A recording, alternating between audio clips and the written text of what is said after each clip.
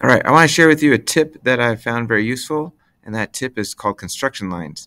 Construction lines can be found here when you're in the sketch mode. And construction lines are kind of like light pencil marks before you cut it with a pair of scissors, right? So I want to click on my line, and I want to click on the construction line feature. So now when I draw my line, you'll notice that instead of being a solid line, it is now a blue or a dotted line. And so that just says, hey, this is important, but not as important as these solid lines on the end.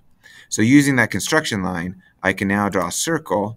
I want to deactivate the construction line and draw my circle in the center of that. So I use that construction line to kind of find where I needed to put my feature. So now if I say OK, and then I go to extrude that circle, you'll see that the construction line had nothing to do with that extrusion. We just use that construction line here in Sketch 2 as a way to find the center of where that circle needed to go. So use construction lines whenever you're trying to position something, and you can dimension those as you need, just like a regular line, but it's just not a part of the final feature. So thanks for watching this video. Hope that helps out.